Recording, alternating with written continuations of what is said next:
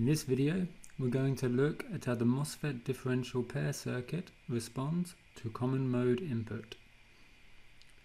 So we have our MOSFET differential pair circuit here on the left. You can see it consists of two transistors, Q1 and Q2, a current source, and we've represented our common mode input as a single voltage, VCM, connected to the gate terminals of both transistors.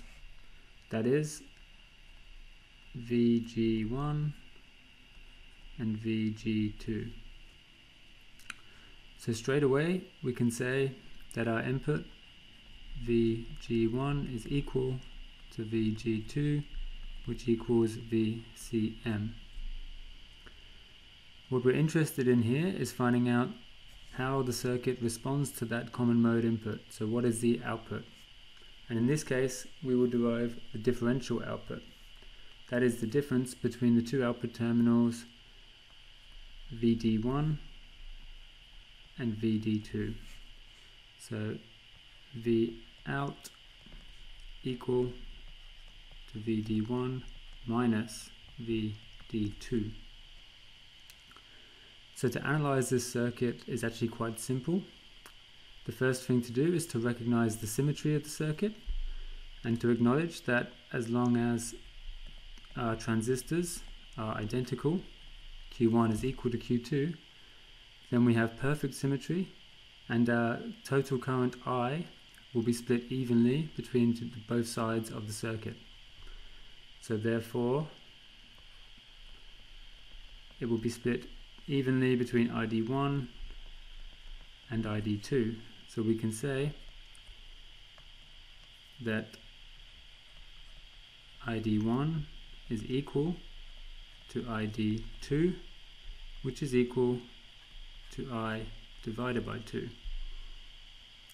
It's therefore quite straightforward to calculate an equation for VD, where we can say that VD1 is simply supply voltage VDD minus the drop across the resistor RD. And again, for the symmetry of the circuit, we can see that that is also true for VD2. So therefore VD1 is equal to VD2, which gives us our answer for our differential output, Vout. If VD1 equals VD2, then Vout must equal 0. And that's exactly what we'd expect from our differential amplifier, because the purpose here is to reject those common mode signals and only amplify the differences between the inputs. So we've shown that our MOSFET differential pair does not respond to common mode inputs, but this relies on certain conditions which will limit the range over which that is true. So our common mode voltage VCM has upper and lower limits, which we will derive in this part of the video. So this is known as the input common mode range.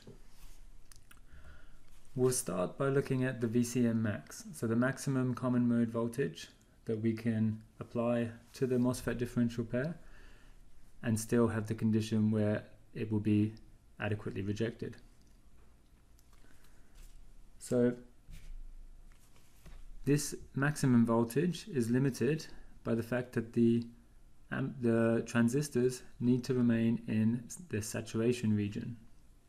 So we know from our previous work with MOSFETs that the condition for saturation is that VDS be more than or equal to VGS minus VT.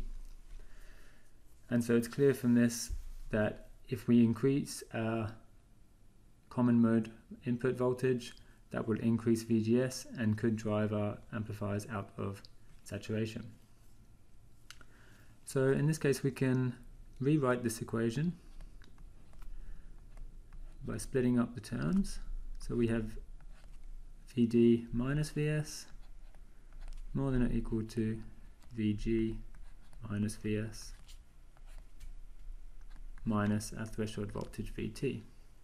So we can see straight away here that we can make a quick simplification, as the Vs's will cancel out.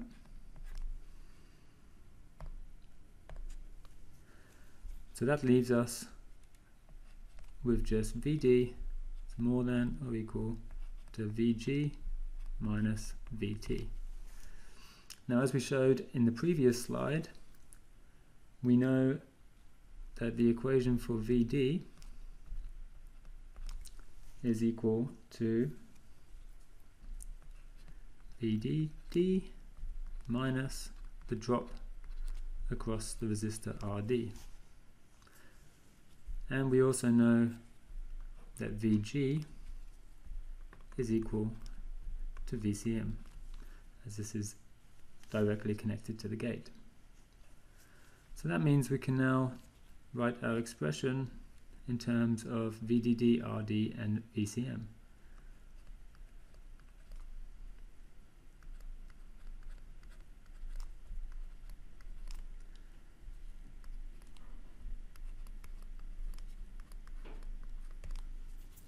And once we have this expression, we can just do some simple rearrangement to get that in terms of VCM.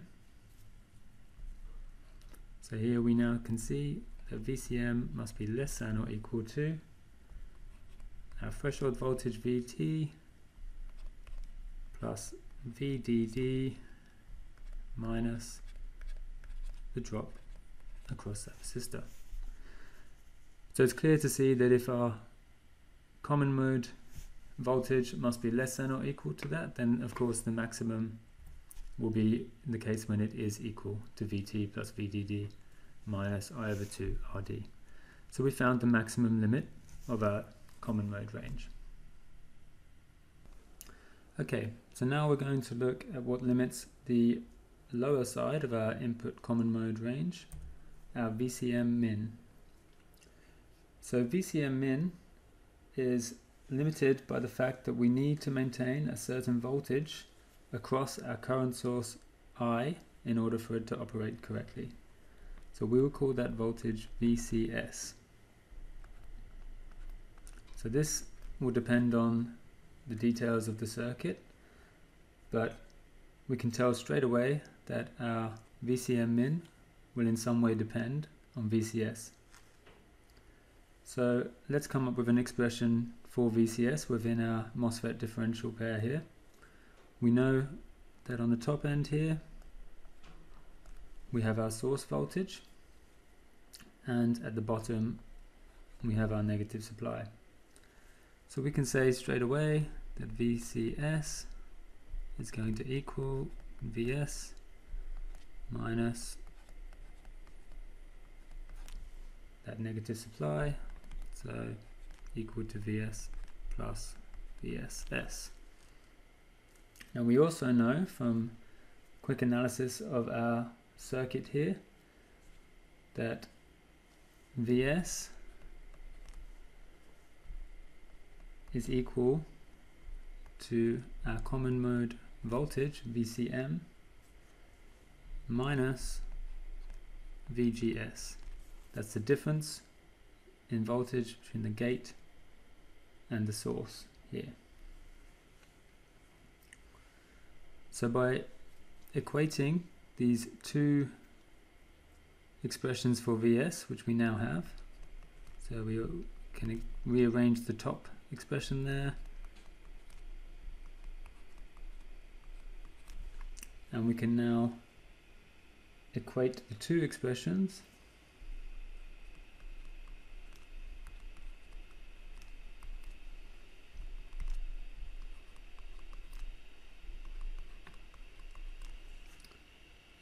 we can simply rearrange this last expression in terms of VCM